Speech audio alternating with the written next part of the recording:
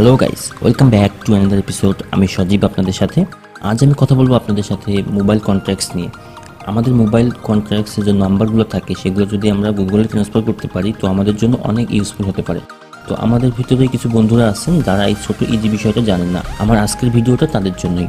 আমাদের যদি মোবাইল নাম্বারগুলো গুগলে ট্রান্সফার করতে পারি তো আমাদের দুইটা লাভ হয়। এক নম্বর লাভ বলতে পারি যে আমাদের ফোন যদি হারিয়ে যায় তো নেক্সট টাইম আমাদের সেই নাম্বারগুলো পেতে অনেক সুবিধা হয়। দুই নম্বর লাভ বলতে পারি এটাই যে আমরা যদি আরেকটা ফোন কিনি, নতুন আরেকটা ফোন কিনি, সেই ক্ষেত্রে আমাদের নাম্বারগুলো ওই ফোনে ট্রান্সফার করতে অনেক ইজি হয়। তো এই জন্যই আজকের আমার এই টপিকটা। তো আশা করি আমার ভিডিওটা আপনার লাস্ট পর্যন্ত দেখবেন। তো চলুন শুরু করা যাক।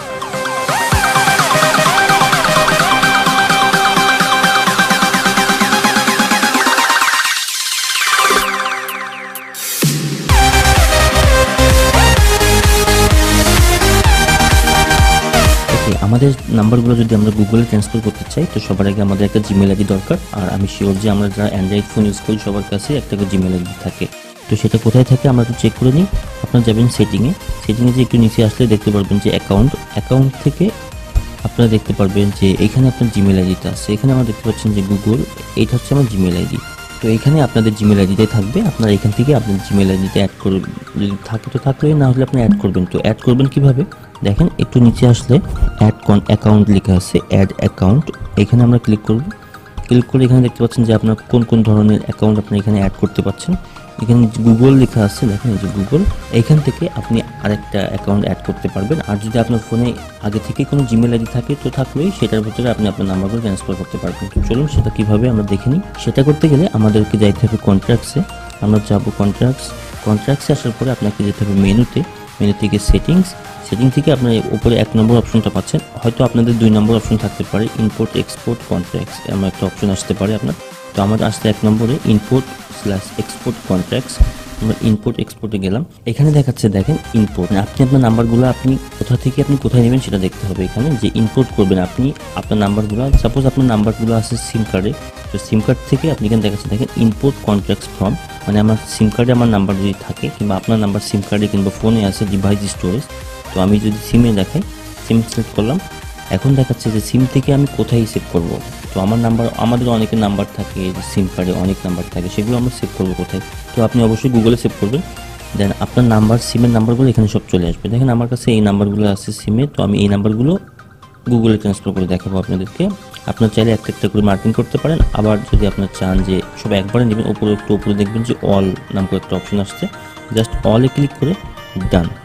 দেন নেক্সট টাইম সব নাম্বার আপনার গুগলে চলে যাবে। তো এইভাবে করে আপনি আপনার নাম্বারগুলো আপনি গুগলে ট্রান্সফার করতে পারবেন। তো দেখেন আরেকবার দেখি, আমাদের যদি ফোনে কোথাও থাকে, ফোন স্টোরেজ, যদি আপনার নাম্বারগুলো ফোনে থাকে আর কি। আর এমন হয় অনেক সময় এক্সপোর্ট অপশনটা দেখেন, এক্সপোর্ট অপশনটা কি, আপনার নাম্বারগুলো আপনি অন্য কোথাও সেভ করে রাখতে চাচ্ছেন। যে হতে পারে আপনি মেমোরি কার্ডে সেভ করে রাখবেন, কিংবা হতে পারে ফোন ডিভাইস, কিংবা আপনার নাম্বার যা আছে সবগুলো আপনি সিম কার্ডে নেবেন। এখান থেকেও আপনি সেম কাজটাই করতে পারবেন।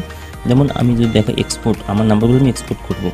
এখন এক্সপোর্টটা কোথায় করবো এখানে দেখাচ্ছে দেখেন এক্সপোর্ট কন্ট্রাক্টস টু। তো কোথায় আমি এক্সপোর্ট করবো, আমি যদি সিম কার্ডে এক্সপোর্ট করতে চাই, আমার নাম্বারগুলো সব আমি সিম কার্ডে নিয়ে নেবো। সেটা কীভাবে, সিম কার্ডে ক্লিক করার পরে এখানে দেখাচ্ছে দেখেন, জাস্ট ওকে করলাম। এখানে আমার সব নাম্বার চলে আসছে। আমি যদি এখন অল ক্লিক করি, ডান ক্লিক করবো, সব নাম্বার আমার 238টা নাম্বার আছে আমার ফোনে, সব নাম্বারগুলো আমার সিমে চলে যাচ্ছে। তো এটা হচ্ছে সিস্টেম। তো এখন আমরা কথা বলবো ডিসপ্লে নিয়ে। দেখেন সেটিংয়ের ভিতরে একটা অপশন আসছে আপনার ডিসপ্লে। এখানে দেখাচ্ছে দেখেন কন্ট্রাক্টস টু ডিসপ্লে, মানে আপনি কোন নাম্বারগুলো আপনি কন্ট্রাক্টের ভিতরে ঢোকার সাথে সাথে দেখতে চান, সেটা হচ্ছে আপনার ডিসপ্লেটা। তো এখানে দেখাচ্ছে অনেক অপশন। আপনি যদি আপনার নাম্বারগুলো সিমে সেভ করে রাখেন কিংবা অল কন্ট্রাক্টসে সেভ করে রাখেন, তো নেক্সট টাইম আপনি যখনই আপনার কন্ট্রাক্টসে ঢুকবেন সব নাম্বারগুলো আপনাকে শো করবে। সেগুলো আপনার ফোনে আছে, গুগলে আছে, সিম কার্ডে আছে, সব নাম্বারগুলো আপনার ফোনে শো করবে। তো এটা আপনাদের জন্য অনেক ইম্পর্টেন্ট। কেন বলছি দেখেন, আপনি যখন নতুন কোনো সেট নিচ্ছেন তখন কিন্তু ফোন সেট করা থাকে, অনেক সময় সিম কার্ড সেট করা থাকে। তো আপনি শুধুমাত্র আপনার সিমের নাম্বারগুলো দেখতে পারবেন কিংবা ফোনের নাম্বারগুলো দেখতে পারবেন। তো এই জিনিসটা আপনি দেখে রাখবেন। নেক্সট টাইম আপনি অপশনে এসে ডিসপ্লেতে আসবেন, ডিসপ্লেতে এসে আপনি গুগল সিলেক্ট করে দেবেন। যেহেতু আপনার নাম্বারটা সব গুগলে থাকবে, গুগলটা সাইন ইন করার পরে, গুগল সিলেক্ট করার পরে শুধুমাত্র গুগলের নাম্বারগুলো আপনার এখানে শো করবে। তো এটা আপনি একটু মাথায় রাখবেন নেক্সট টাইম। আরেকটা জিনিস আমি আপনাকে দেখিয়ে দিই, আপনারা যখন নেক্সট টাইম কোনো নাম্বার সেভ করবেন, সাপোজ আমাকে নাম্বার সেভ করে দেখেন, এই নাম্বারটা যখন আমি সেভ করতেছি দেখেন ক্রিয়েট অ্যাকাউন্ট, তখন এইখানে কিন্তু আপনার অপশন থাকে, একটু নয় দেখতে পাচ্ছেন যে আমার যেমন সিম অন করা আছে, আপনার অবশ্যই এখানে কিন্তু গুগল করে দিবেন। তো নেক্সট টাইম আপনি যতগুলো নাম্বার আপনি সেভ করবেন অটোমেটিক আপনার গুগলে চলে যাবে, আপনি জিমেল আইডিতে চলে যাবে। নেক্সট টাইম আপনার জন্য সুবিধা হবে।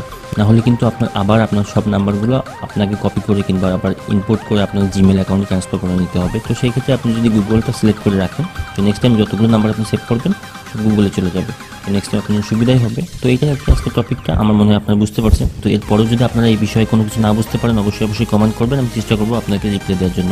আর আমি আপনাদেরকে একটা রিকোয়েস্ট করতে চাই যে এই ভিডিওটা যদি আপনার কাছে ইম্পর্টেন্ট মনে হয় অবশ্যই শেয়ার করবেন, কারণ আমাদের অনেক বন্ধুরা আছেন যে এই টপিকটা বিষয় জানে না, তো তাদেরকেও জানার সুযোগ করে দিবেন আশা করি। আর যদি ভিডিওটা ভালো লাগে অবশ্যই লাইক দিবেন, আর আমার চ্যানেলটা সাবস্ক্রাইব করে রাখবেন। আপনারা অনেকে আছেন যে সাবস্ক্রাইব করে রাখেন কিন্তু বেল আইকন যেটা দেখছেন পাশে এটা আপনারা ক্লিক করেন না, তো এই কারণে আপনাদের কাছে কোনো ভিডিও নোটিফিকেশন যায় না। তো আপনার কাছে একটা রিকোয়েস্ট থাকবে, আপনারা যারা আমার চ্যানেলটা সাবস্ক্রাইব করছেন আর যারা এখনও করেননি অবশ্যই সাবস্ক্রাইব করে নেবেন, আর সাবস্ক্রাইব করার পরে যে বেল আইকনটা দেখছেন ওইখানে একটা ক্লিক করে দেবেন। তো নেক্সট টাইম আমি যখনই কোনো ভিডিও আপলোড করবো আপনার কাছে নোটিফিকেশন চলে যাবে, আপনি এখান থেকে ইজিভাবে দেখে নিতে পারবেন আমার ভিডিওগুলো। তো ভালো থাকবেন, আজকের মতো এইটুকুই। আসসালামু আলাইকুম, বাই।